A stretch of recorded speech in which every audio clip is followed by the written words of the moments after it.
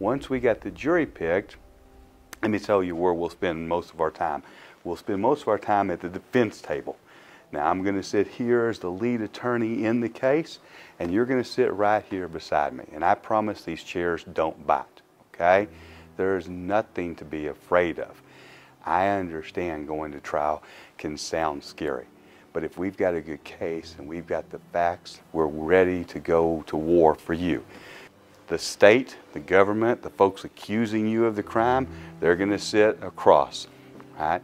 And let me tell you, these folks typically don't bite. What we're going to do is we're going to talk to these folks. This is the jury box. So if we have 6 people or if we have 12 people, if it's a felony case, what matters is the judge, the witness, and most importantly, the jury.